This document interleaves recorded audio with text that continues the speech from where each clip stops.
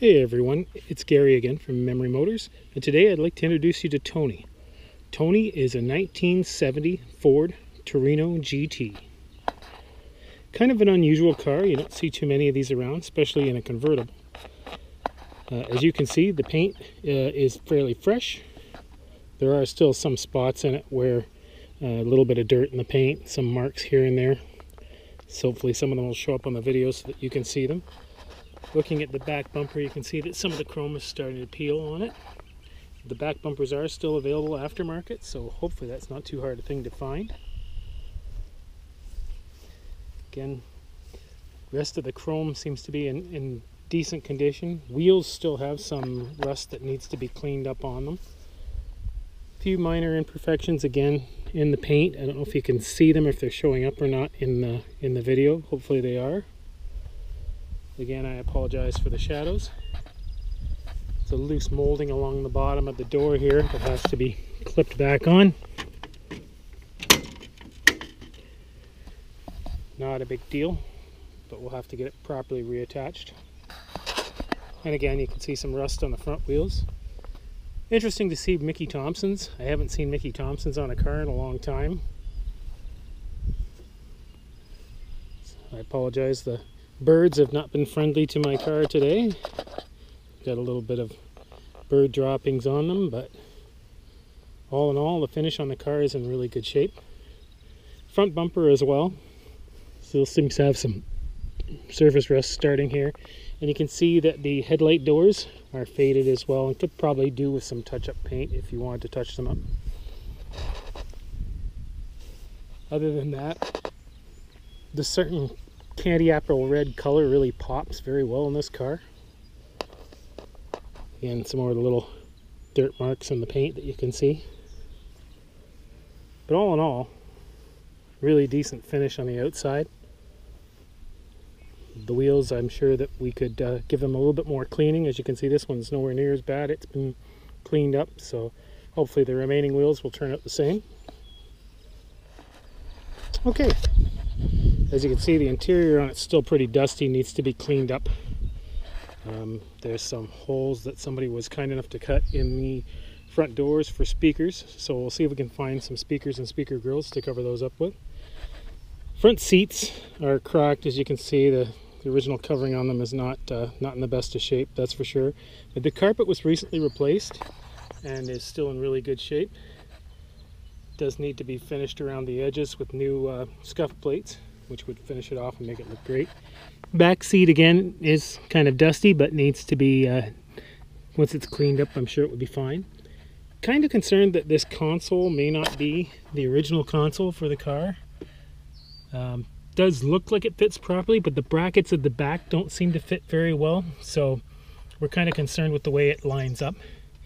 And these swirl patterns in the dash, my understanding is that those are factory. But of course the dash would have to be replaced because there's a crack in it anyways. But these are all cosmetic things, don't really stop you from driving the car. Let's go around and take a look at the driver's side. Okay, now taking a look at the driver's side. Again, door panels need to be cleaned up. As you can see, it looks like there was an armrest here off another vehicle. Somebody tried to paint it to match. It looks like it was blue at one time, but again, that can be refinished without too much trouble. Back seat as well, kind of in decent shape, but it needs a good cleaning. And the driver's seat, of course, similar condition to the passengers. Depending on what you want to do with the car, could probably use recovering as well. Going inside here, take a look at the dash. Don't know if you can see the mileage here or not, but it shows up 48,012.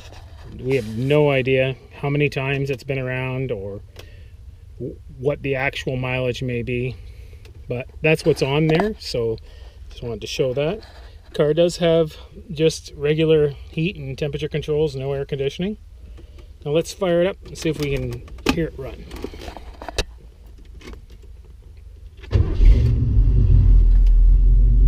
So there you go. Starts up fairly easy. This car has always been a good starter. As you can see, the engine's still cold, so that's a relatively cold start. It was started up earlier today, but that was a number of hours ago. Let's take another look outside. This is my personal favorite part. I love that sound.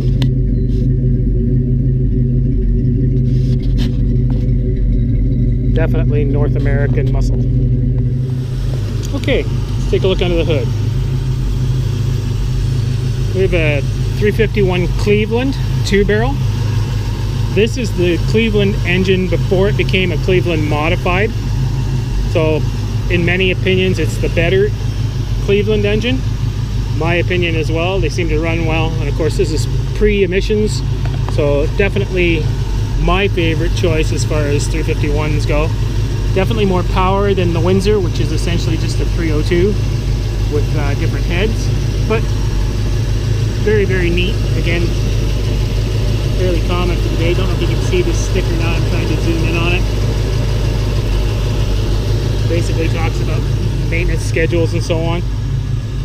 Car runs very well. Brand new battery has been installed.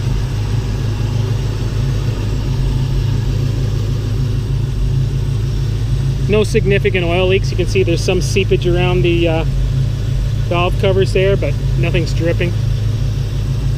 Radiator looks to have been replaced not too long ago.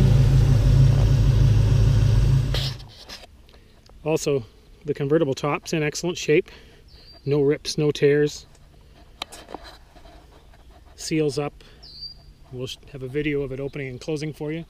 The only real issue is, like most plastic windows, they do tend to fade over time and develop some sort of sunlight damage. So again, if it was something you're really concerned about, you can replace the window without too much trouble at all. Okay, so as promised, we're going to run the convertible top here just so that you can see how well it works.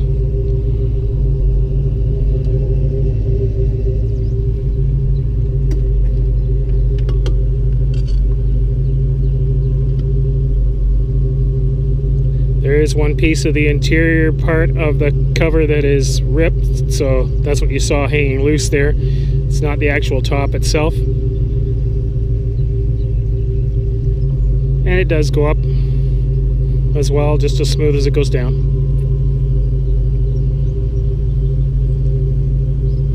More dryer sheets.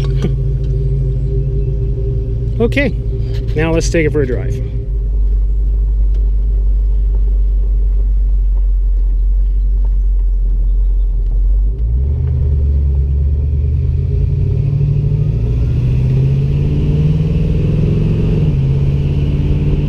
Again, car goes straight, no real issues with the steering, everything is good and tight.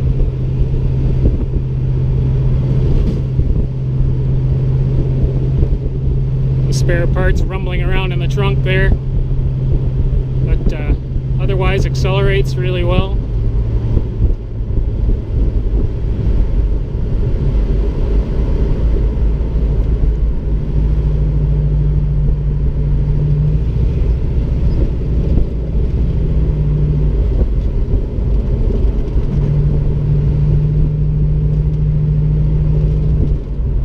Again, four-wheel drum brakes.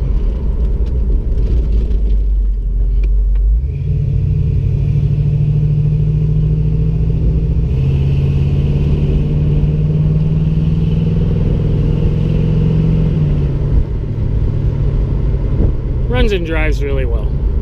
Beautiful car on a beautiful sunny day. Go out and have some fun with it. Hopefully it will bring one of you a great deal of joy in the future. Okay, so as you can see, beautiful car. Great car to have on a sunny day. Take out for a nice run. Enjoy yourself. And if you would like more information on Tony, or would like to drive him yourself in person, please reach out to us at memorymotorsca@aol.com, or you can reach us through Facebook, or the old-fashioned way by telephone at 905-537-3673. Hope you enjoyed this video and hope to hear from you soon. Bye for now.